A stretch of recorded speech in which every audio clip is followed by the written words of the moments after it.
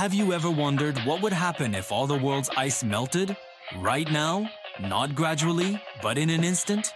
Forget everything you've seen in movies, because this would be a true apocalypse. In a single, terrifying moment, the global sea level wouldn't just rise, it would jump by 66 meters, or about 216 feet. Imagine a 20-story building made of water suddenly appearing on every coastline. Coastal cities like New York, London, and Tokyo wouldn't stand a chance. They'd be swallowed by the ocean in mere seconds. This sudden surge would unleash unimaginable global tsunamis, wiping everything clean. But that's not all. The immense weight of all that new water would literally press down on the Earth's crust, causing it to shift.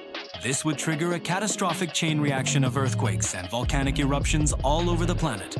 It would be the ultimate disaster. What other what-if scenarios are you curious about? Let me know in the comments and follow for more mind-blowing facts.